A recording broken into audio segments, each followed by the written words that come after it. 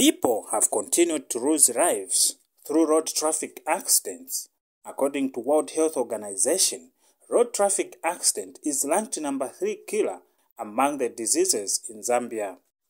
In the second quarter of 2023, Southern Province alone recorded about 567 road traffic accidents. Southern Province alone recorded a number of 567 road traffic accidents, of which out of these road traffic accidents we had a number of casualties.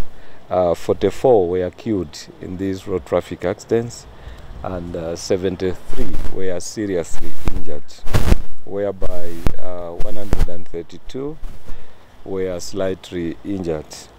Then the rest, 317 were damage only, where there was no any personal injury. So this is what is raising this concern. To mitigate these alarming statistics, a team from the Zambia Police Headquarters Traffic Department has mounted sensitization campaigns to raise awareness on road safety among road users. It is to work together with you members of the public, road users, so that we do not only reduce on the road traffic accidents, but avoid them completely. These accidents have been attributed to, among other issues, poor road signage and negligence to speed limits by some drivers. The roads are just too bad, and that is contributing to some of the accidents that we are seeing.